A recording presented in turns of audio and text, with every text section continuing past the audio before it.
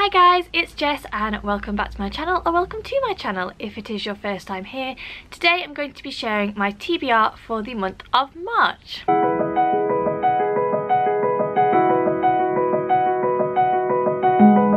Now these books include some rollover from last month and my choices for middle grade March, which, if you're not familiar, is a read along being hosted this month by Katie from Life Between Words and Krista from Books and Jams, and I will link to their announcement videos in the description box down below. If you are only interested in my middle grade March TBR, then I'll put a timestamp here so that you can skip ahead and look at those books. But I am pretty proud of the way that my TBR went in February. As I've said countless times, I'm definitely something of a mood reader, but this year I'm trying to be really intentional about the books that I read. I want to read more of the books that I already own, but also a lot of my books are still in storage, which makes it very difficult for me to access the whole of my TBR bookshelf. So I'm just trying to be a bit more thoughtful and intentional about the books that I'm reading, and I have only a couple that rolled over from last month. So the first one is Kristen Hanna's Firefly Lane, and I literally have about not even 100 pages left, I don't think. About 50 pages left of this. I'm not going to talk too much about it now, but I'm definitely going to get this one finished today, I think. And then I started reading Fragile Lives by Professor Stephen Westerby, and I am a couple of chapters into this, but this is a non-fiction and it's quite a graphic non-fiction, so I'm trying to kind of read it very, very slowly. I'm not even sure if I'll manage to finish this in March. I'm just taking it a chapter at a time and trying not to be too grossed out by the contents of it. So this is another one that I'm hopefully going to get finished in March, but I'm just taking it very steady. And then the final book that I had on my TBR for last month, which I didn't get to but I definitely want to read this month, is Magic Study by Maria V. Schneider. This is the second book in her Chronicles of Ixia series. I read the first one at the tail end of last year, absolutely loved it, and so I'm really, really keen to pick this one up and continue on with the story. Then we have the Bookish Mamas Book Club book for March. That's a real mouthful to say, and that is How to Stop Time by Matt Haig. This is a contemporary about our protagonist Tom, who has been alive for centuries. So he has lived through all kinds of eras, and he basically has one instruction, which is not to fall in love, and I'm guessing that in this book he does. So this is one that I will definitely be reading in March because we discuss it at the end of the month, so definitely one that I'm looking forward to. Again, I've heard good things, but I've also heard some mixed things about it, and I've never read a Matt Haig book before, so I'm interested to see what I think about this one. And then if I get through all of those and my middle grade March choices, then I'm probably going to want a quite quick read. So I've just picked up A Lie With Me by Sabine Durant.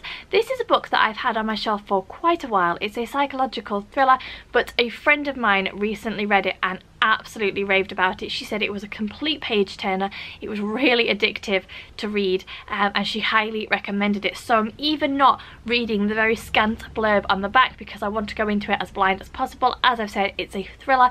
I believe that it's very twisty and spine-tingly, and I'm really looking forward to reading it. Okay, then on to my choices for middle grade March. Katie and Krista set a number of challenges, and I've tried to pick books that fit with those challenges, as well as just picking up a couple of middle grade books that I've really wanted to read for a long time. So my first choice, which I think I will already have listened to and finished by the time this video goes live, is Gangster Granny by David Walliams. I am downloading this on Audible because I'm going with the kids down to my parents, and that's a 5-hour drive in total, so we should have enough time to listen to it. And this is a book that the kids have wanted to listen to or read for the longest time. David Walliams is a UK comedian and he's written a number of kids books. I think Meg has read a few, including The World's Worst Children, but this is basically a middle grade book about an 11-year-old boy who every Friday night has to go to stay with his granny, and she smells of cabbage and she's old and she makes him play Scrabble and he hates going. And then one day he discovers that his granny has a secret past and that maybe she led a little bit more of an exciting life than he first thought. So It's narrated by David Walliams and I'm really looking forward to listening to it. Okay, so that was just one that I really wanted to listen to. Now onto the challenges. So the first challenge is to read an award-winning book, and for this I've picked the book that Krista and Katie are going to be reading as well and then talking about at the end of the month, and that is The Girl Who Drank the Moon by Kelly Barnhill. This is the winner of the Newbery Medal 2017. So this is a book about a witch who lives in a forest and rescues children who are left in the forest as a sacrifice and rehomes them with families on the other side of the forest. And then one year a baby is left and the witch accidentally feeds that child moonlight instead of starlight, thereby giving that child magical abilities, and on that child's 13th birthday something begins to happen, and that's basically all I know, and I'm very excited to read this. I've heard lots of good things about it, so yeah, it sounds like a very whimsical and magical children's story, which I'm really looking forward to reading. Then I've got a book that I'm going to use for 2 of the challenges. So challenge 2 is to read a book to movie adaptation and channel 4 is to read a childhood favourite.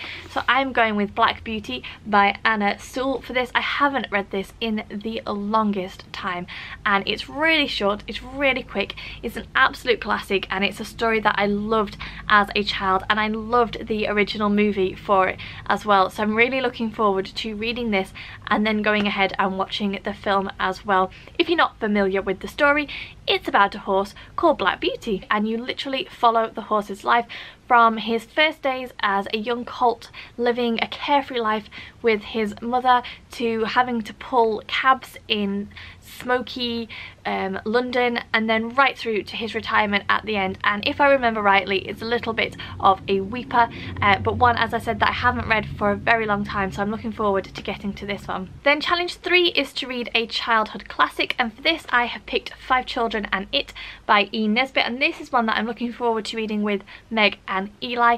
It's a book about 5 children who discover a sand creature or sand fairy called It, and the sand fairy can grant them wishes. So each of the children pick something and discover that perhaps what they've wished for has certain consequences that they didn't quite expect. Again, it's a book that I read when I was a child and I haven't read it since, but I have such nostalgic memories about this story, and I think actually it was also turned into either a movie or a TV series. But anyway, I'm really looking forward to reading this one, and I don't think that Meg and Eli will ever have read it, so I'm quite excited to introduce them to this as well. Then the final challenge is to read a diverse book, and for this I have picked Inside Out and Back Again by an author whose name I'm not even going to attempt because I am going to butcher it. So if you can see it there, I think it's Sana Live, but I don't want to say that. But again, this is a National Book Award winner. This was a Newbery Honour book. It's told in quite a unique concept in that it's told in the form of a verse, and it's about a young girl who's forced to flee from Saigon with her family at the outbreak of the Vietnam War, and I believe that they go to America. But as I said, it's told in the form of verse, which is a concept or a style of writing I'm not massively familiar with, so I'm excited not only to read this book but also to read it written in a different style as well, and I'm hoping that because of the way that it's written it will be a really quick read, but another one that I really hope that I get to this month. And then after all of those books, if I have any time at all left to read anything else that I really want to pick up, Nevermore, The Trials of Morrigan Crow by Jessica Townsend. This is a book that I came across on Molly's channel, and although the British cover is not half as nice as the US cover, I was completely intrigued. It's about a young girl who is destined to die on her 11th birthday, but on the eve of her birthday she is whisked away to a magical land and invited to join a magical society, but before she can do that she has to complete certain trials, and it just sounds fantastic. Molly waxes absolutely lyrical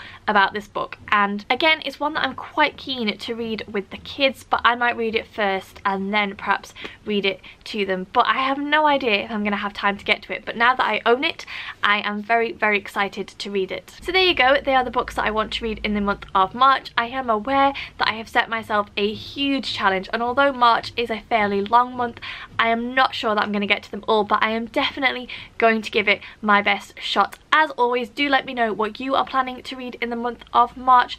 thank you so much for watching. Don't forget to give me the thumbs up and subscribe to the channel for more content, and I will see you all soon.